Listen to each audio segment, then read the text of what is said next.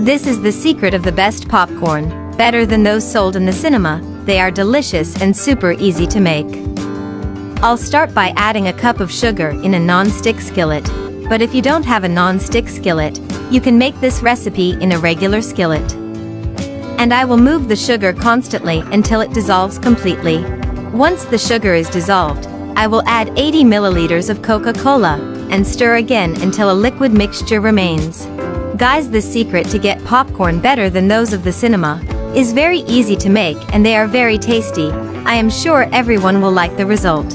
When this is the case, at this point, I will add a tablespoon of butter, although you can also use margarine, and do not open problem, and I will mix a little to melt the butter in the caramel. And so in this way we should have the caramel, liquid and soft, so that our popcorn is more delicious than those of the cinema. I will turn off the stove and reserve the candy for a moment. Next, in a pot with a lid, I will add a tablespoon of butter and stir constantly until it melts completely. Once the butter is melted, I will add a cup of popcorn corn and mix a little to incorporate it with the butter. Now I will cover and let cook over high heat until the popcorn is ready.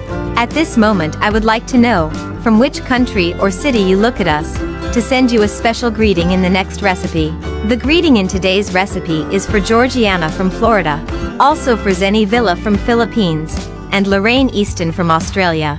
Thank you for always seeing and enjoying our recipes. When all the corn has exploded, I will remove the pan and add all the popcorn to a plastic container, but this container must have a lid.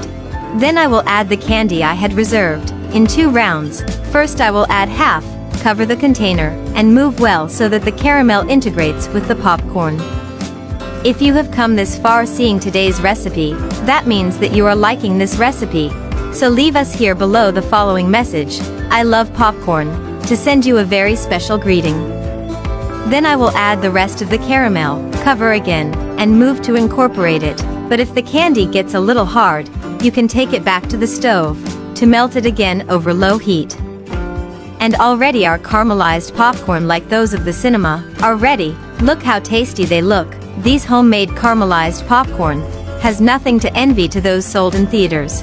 Although I would like you to rate this recipe from 0 to 10 to know if you liked the result.